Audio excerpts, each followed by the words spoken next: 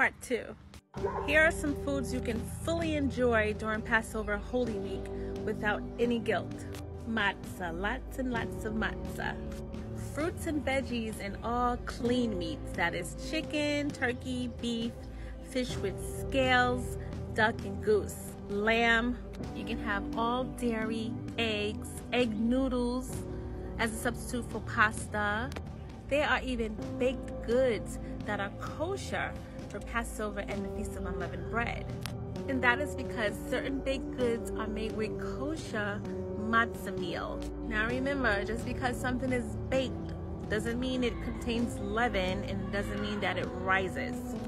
Certain foods that are permitted for Passover are not permitted for the Feast of Unleavened Bread.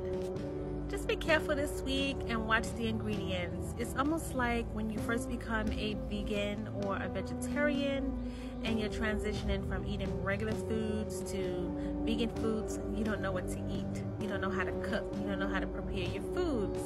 You don't know what choices are good. And that's because you're new to this, and it's going to take some time for you to really get the hang of it. Besides the matzah, you can have the tortillas, you can have rotis.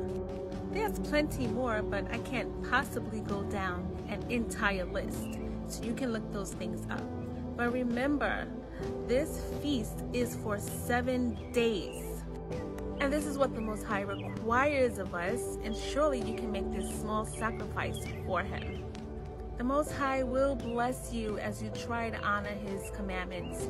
He will help you, He will show you, He will guide you, He will give you direction on what He requires of you. He knows that you're doing this for the first time, and He knows that you're learning, and He will teach you.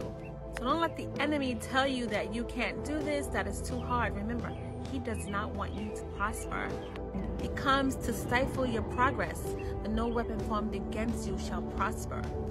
So take advantage of this Holy Week to confess your sins and repent, to draw near to the Most High Yah. He's all we really have. This world will perish with Satan and all the disobedient ones. I don't want to forget to mention quinoa is also a good replacement for rice, and also nuts are permitted. So let's honor the Most High Yah in our bodies, our temples, in our eating, and our drinking. Oh, and don't forget, alcohol is also forbidden for this week because it does contain rising agents in it. A lot of alcohol is made with yeast or fermented grains, so no alcohol, unless it's kosher alcohol. Part 2.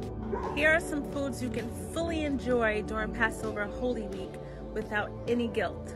Matzah, lots and lots of matzah.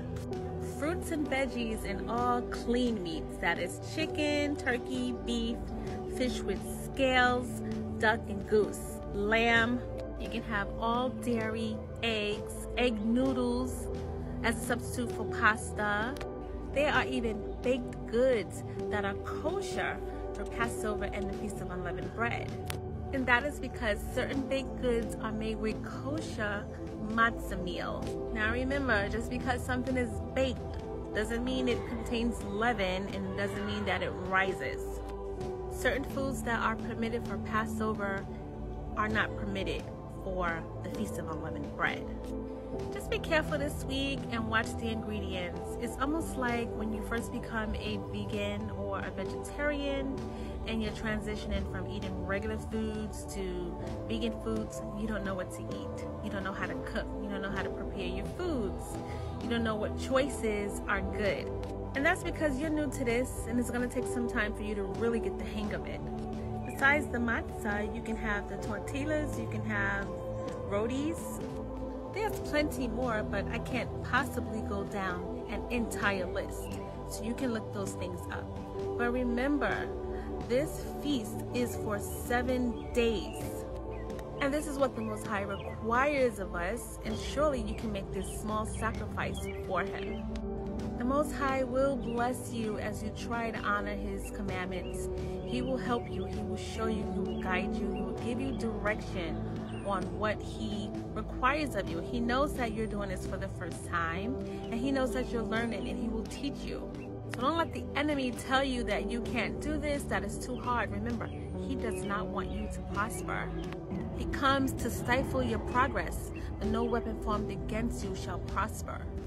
So take advantage of this Holy Week to confess your sins and repent, to draw near to the Most High Yah. He's all we really have. This world will perish with Satan and all the disobedient ones.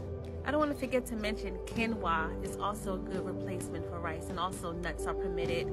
So let's honor the Most High Yah in our bodies, our temples, in our eating, and our drinking. Oh, and don't forget, alcohol is also forbidden for this week because it does contain rising agents in it. A lot of alcohol is made with yeast or fermented grains, so no alcohol.